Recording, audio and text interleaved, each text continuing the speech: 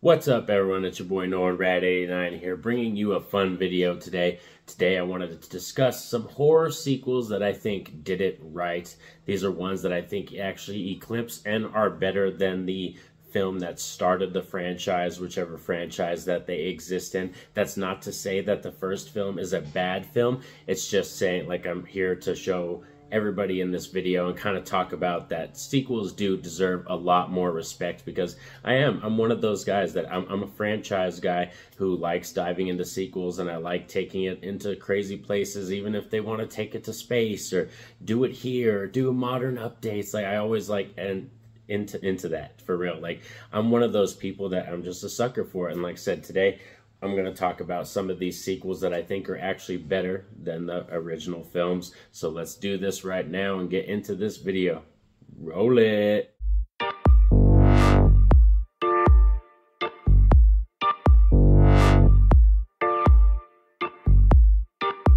So I actually tried to keep it more to just sequels that I actually own and stuff like that. There's one in here that I really do want to talk about that I don't own. So when we get to that one, we'll discuss that one. But let's start right off, because we're already diving into the Puppet Master franchise and we've been doing it. This is Puppet Master 2. And I think Puppet Master 2 is easily better than the first one. I do love the first one and fancy it. It's a really creepy film. It's got good atmosphere. And like I said, I give that film like an 8.5 or a 9 out of 10.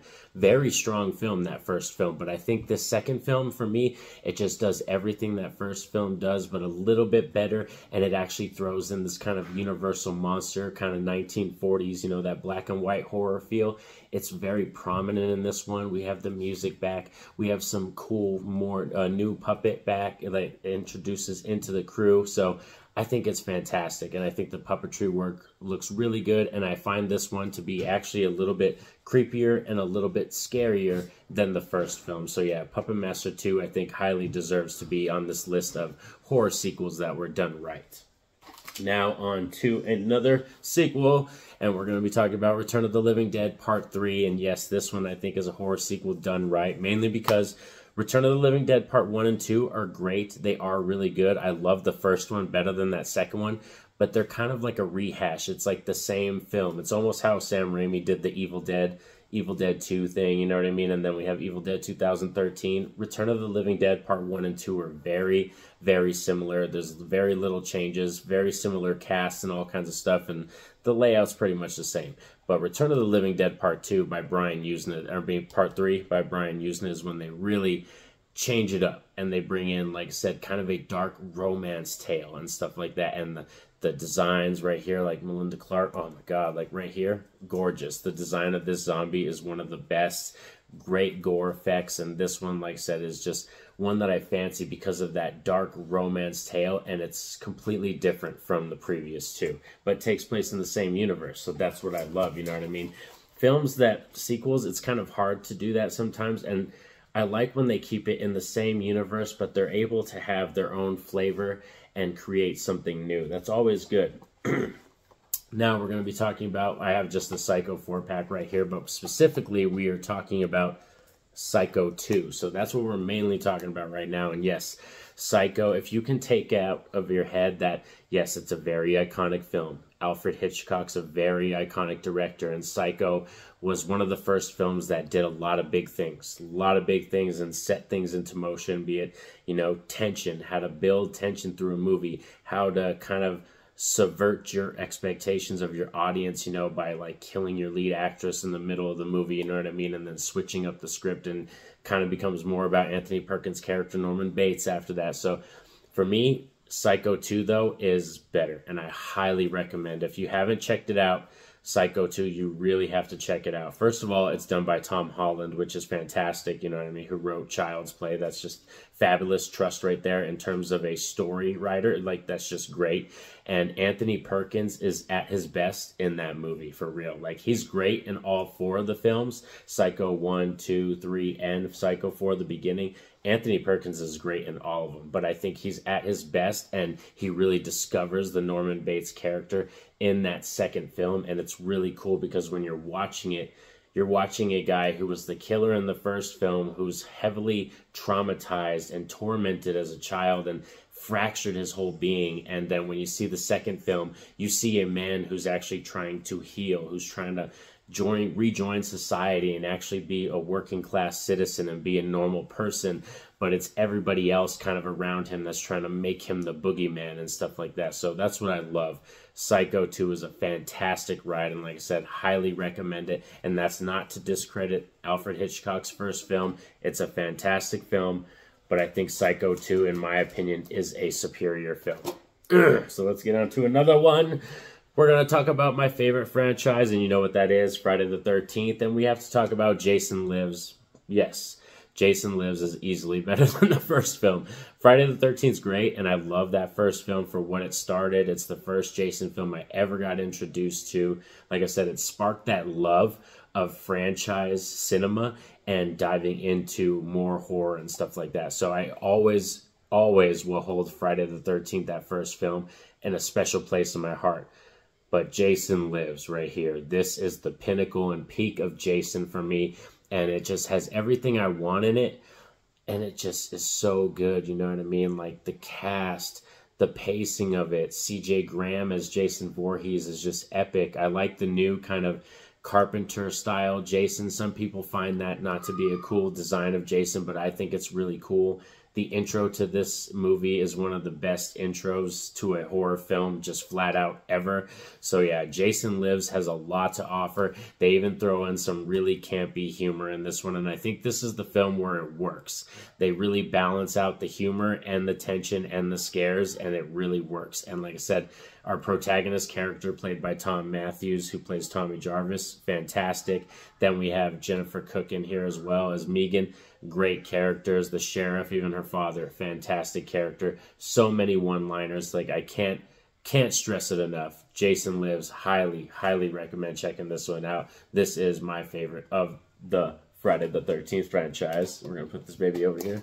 Stack those so they don't fall. Just want to make sure I don't drop any of these.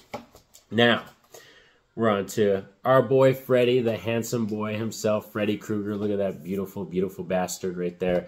So for this one, we are talking about Nightmare on Elm Street Part 2 specifically, and that's Freddy's Revenge. And yes, Freddy's Revenge, for me, is scarier.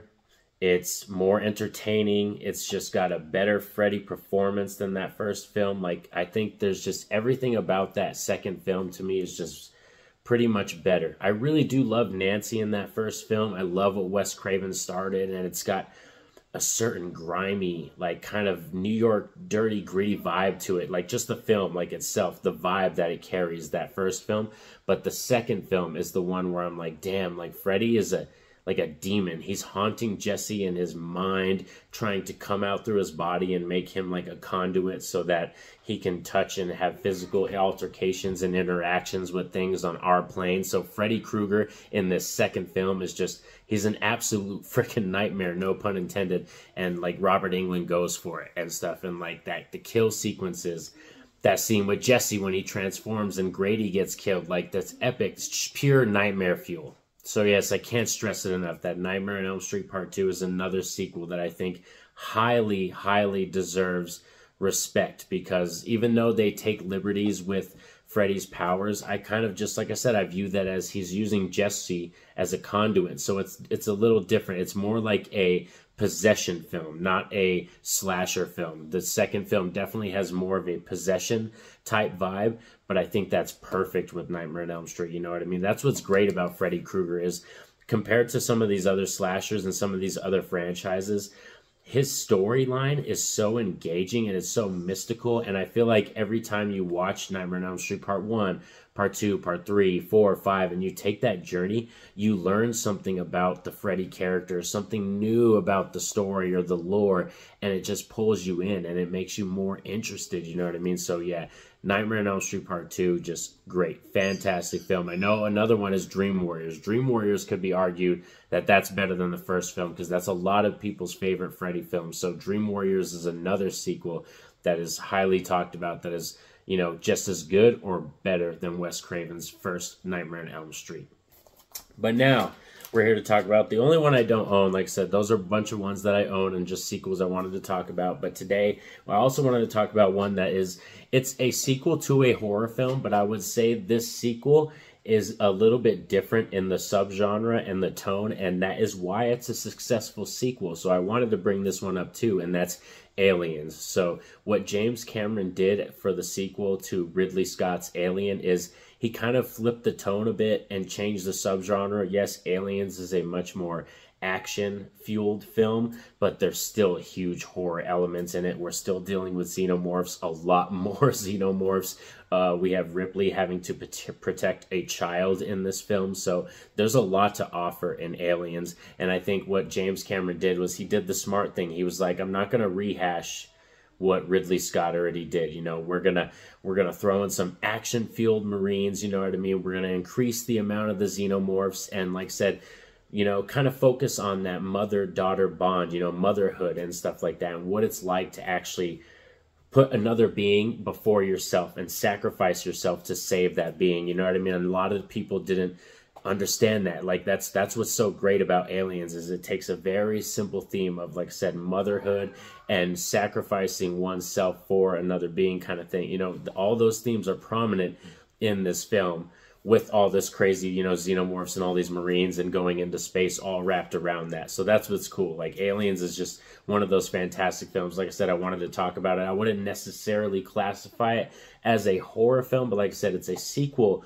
to a horror film that I wanted to talk about because it's, like I said, flips the genre on its head, but makes it just as interesting. And I know out there's a lot of people, it's either Alien or Aliens, and like I said, talking in this video, you could hear my point right now. It's Aliens. I think the sequel is a more superior film, but these are just my thoughts and my opinions on these films. And please let me know in the comment section, what are some horror sequels that you've checked out, that you've seen, that you think are better than the first films? Are there any that I missed? Like I said, I would love to hear from all of you and your thoughts.